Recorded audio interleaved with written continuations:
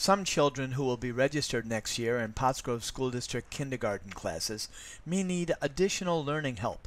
On Tuesday, West Pottsgrove Elementary School Principal Terry Kohler told school board members that a newly formed district team is working to ensure these youngsters succeed right from the start.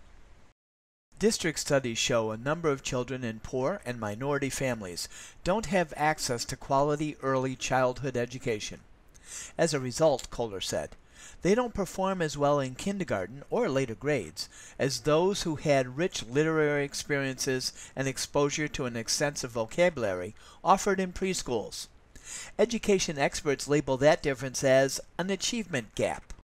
The team thinks kids who suffer from an achievement gap can be helped more if spotted earlier. It's looking at ways to screen kindergarten students sooner and more thoroughly. It also met with local preschool providers and community agencies that support families of children with special needs to talk about supplying and sharing educational resources, Kohler said. The team also wants to suggest ways to make kindergarten registration more parent-friendly. Possible changes are still being explored.